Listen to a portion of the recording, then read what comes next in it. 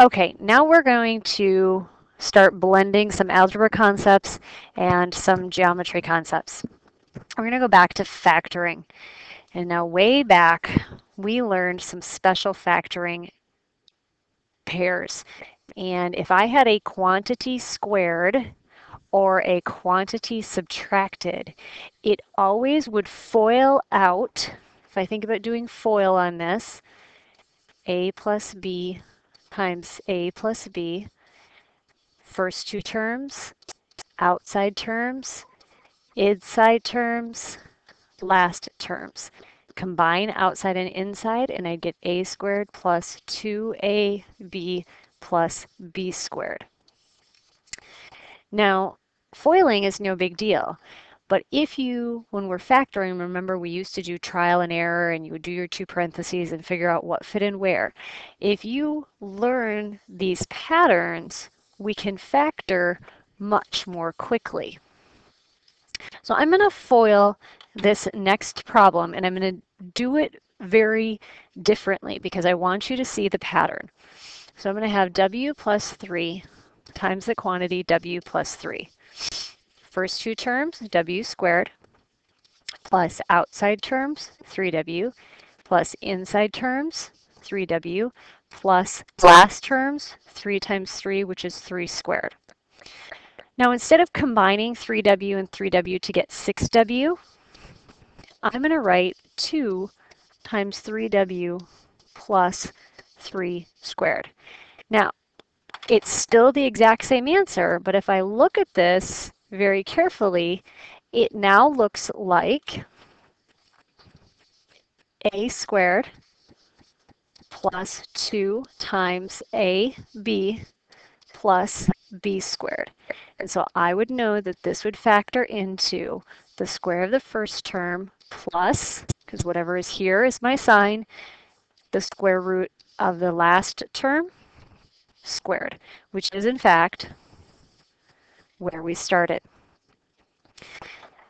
So let's look at this next example, which is already a trinomial. Let's think if we can rewrite it in terms of our pattern.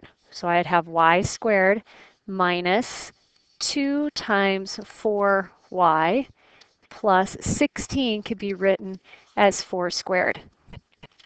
This now looks like a squared minus 2ab plus b squared, one of those patterns. That pattern factors into the square root of the first term, y, middle sign, the square root of the last term, the quantity squared. Can't read that. Y minus 4, the quantity squared. And if you FOIL it, you'll end up with y squared minus 8y plus 16. So if we look at this example over here, what would go in this blank? Well, if I think about this as x squared minus 2 times 5x plus 5 squared, I see it meets my pattern, and the square root of the last term is what goes in there. And so I know that a 5 would go in there. Now, numbers don't always behave like we want. This completing the square is a really useful tool for solving for x. That's not how we are going to use it, but that's how you will use it in Algebra 2. So sometimes if I can make numbers fit patterns and behave the way I want, I can do things with them. If I look at x squared plus 6x minus 7 equals 0, 7 isn't a perfect square, which is what all my other examples have been. So I want to rework this problem so it is a perfect square and I can package it back up into that quantity squared scenario. So my first step, add or subtract the constant, that's the one without a variable, away from the variables. So I'm going to have x squared plus 6x equals 7. I'm going to add 7 to both sides. Now remember that factor of 2 that was in every one of those examples. This is what we're trying to do. I'm trying to make that a plus b, the quantity squared. This factor of 2 is going to come into play right now. I'm going to take 1/2 of the x term. So in this case, my x term is 6.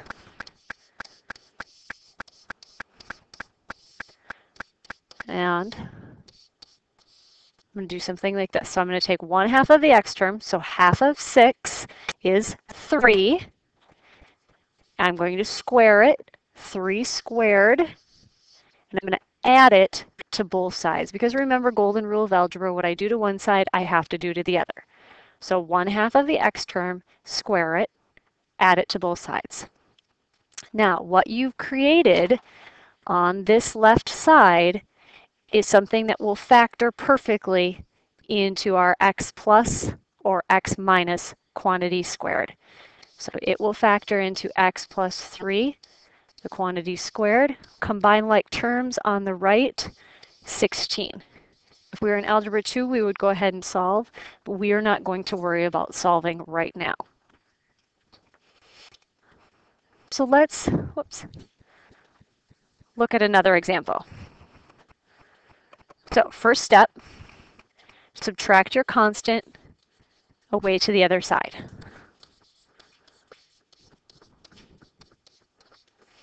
Now I like to write my problems when I do completing the square with a blank in it to remind myself I need to add something to both sides. So I'm going to look at this value right here. 1/2 of 4 is 2, and then I square it on both sides. This side right here now fits the x plus 2, the quantity squared. Combine like terms, it's going to equal 3. If you just want to test it for a minute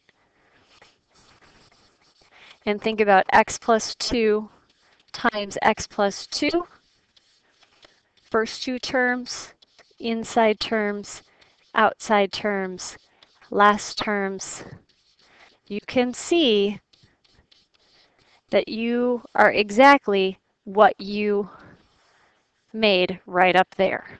So we've not changed our problems, we've just moved our numbers around. So what does this have to do with circles? Well, that quantity squared piece shows up in our circle equation. Sometimes our circle equations aren't packaged nice and neatly for us, and we need to put them back into that vertex center form so we know what the center is and what the radius is. So here's an equation of a circle that's all mixed up. We're still going to subtract away any constant. My constant is 9. So I'm going to do x squared minus 4x plus y squared minus 6y equals -9. The only thing that's going to change now is I have to complete the square twice. I have to do it once with my x and once with my y. So I'm going to group everything. Reorder it if you have to. I'm going to have x squared minus 4x, my first group, plus y squared minus 6y. There's my second group, and that's going to equal -9. Now I have to do 2 steps of completing the square. So I'm going to write my variables in here, put my blank in, do my y's, put my blank in. That's going to equal -9 plus the 2 values I'm going to add. So let's complete the square. 1/2 of 4 is 2. Add 2 squared to both sides. 1/2 of 6 is 3. 3 squared to both sides.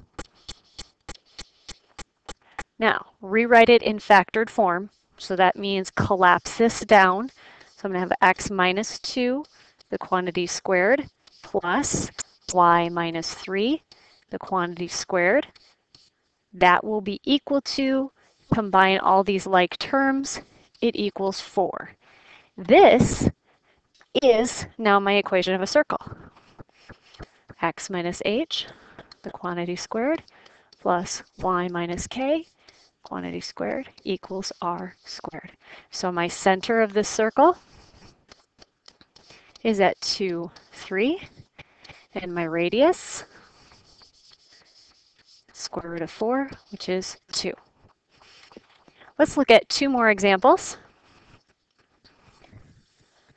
X squared minus 4x plus y squared plus 2y plus 4 equals 0.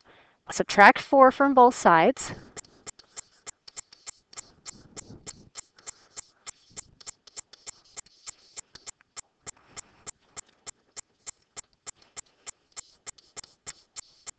Now I'm going to group and leave my spaces. So I've got x squared minus 4x plus something plus y squared plus 2y plus something is going to be equal to negative 4 plus something plus something.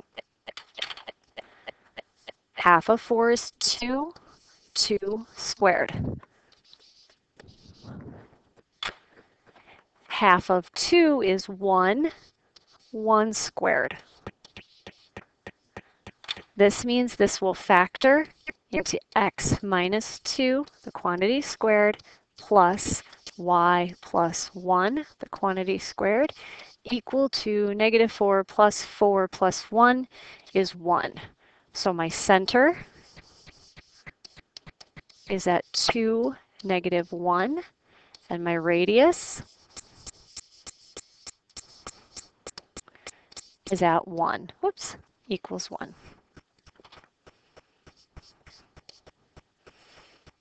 And the last example. Now this one is an extra challenge. So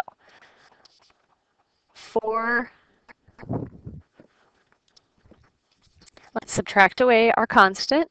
4x squared minus 16x plus 4y squared minus 24y is equal to negative 51. Now at this point, I don't like all those numbers in front of particularly my x and my y. I'm going to divide everything by 4. It's going to make a fraction on the right, but I'm okay with that.